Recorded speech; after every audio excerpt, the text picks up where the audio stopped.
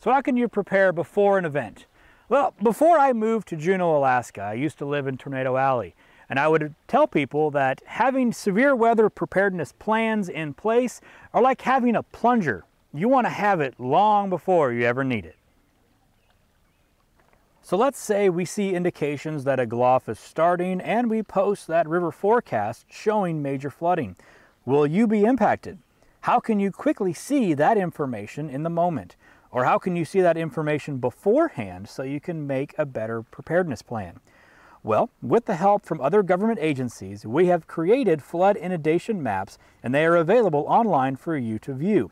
These can be viewed anytime so you can prepare long before the next event starts, or they can be viewed during the event to get more information about flooding as it's happening. So where can you access this information?